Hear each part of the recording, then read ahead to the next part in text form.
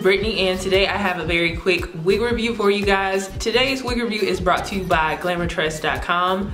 Now, the wig that I'm going to be reviewing for you guys is MEADOW Shine Meadow. I showed you guys the stock card when I was showing you how I applied the wig. MEADOW, I think MEADOW is one of my favorite wig companies. Yeah, they have some of my favorite wigs of all time. They have MEADOW's Blue Meadow, and they have MEADOW's Pop Blossom, which is my favorite curly synthetic wig. So whenever they come out with a new wig, I'm always curious to see what they come out with. And recently I saw a few of my favorite wig reviewers here on YouTube review this particular wig. So I saw Wigs to Waist Length. Mika, she did a review on this wig in a 99J, and Natural Joy, she did one as well. And I think hers was a number 2. So I saw this style, and this embodies the kind of style that I typically go for. Something with a swoop. And then for the most part, I just like straight styles. I just like styles like this because they look so natural. And yeah, these are my typical styles. These are very good like everyday work wigs, but I do feel like this is a wig that you can wear on all occasions.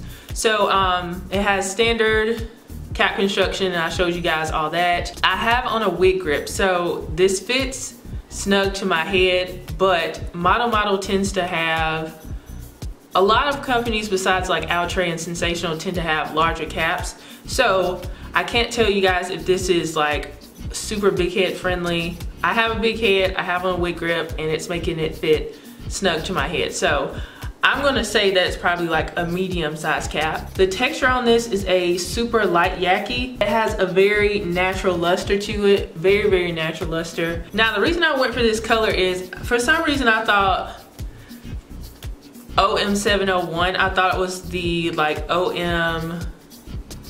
like the blonde mix one. Like I thought they would have it in that kind of mix, but it's this ombre color which has like the dark brown and then it gets lighter underneath.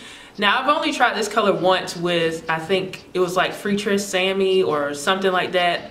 about 3 years ago, and I didn't like it on that particular style because it was curly, and when you have like 3 different kinds of colors stacked on a colored wig and it's not like blended or anything, it looks really choppy and kind of cheesy. But actually, I think I actually like how this looks from the front. I don't know how it looks in the back. The length on me is about, I'm gonna say 14, 16 inches. So there's the front.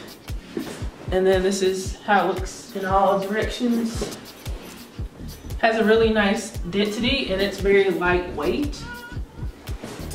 I have gotten a lot of shedding. I looked down at my pants when I was like combing through the wig, and I had a lot of the blonde hair in my lap and on my shirt. So I did get some shedding. I don't know if it's from when I cut my lace or whatever, but it was blonde hair. So the blonde is down here. So I doubt it came from when I cut the lace. So I have gotten some shedding. I have not gotten any tangles, but I feel like underneath here is where the problem is gonna be, especially because of that blonde color. This has a really nice swoop bang, and that's like one of my favorite things on a wig. This is just like a very standard style, but they're always very coveted. When I find one that's like this, I always wanna try it. So I'm definitely gonna purchase this wig again with some more natural colors, like what other colors do they have?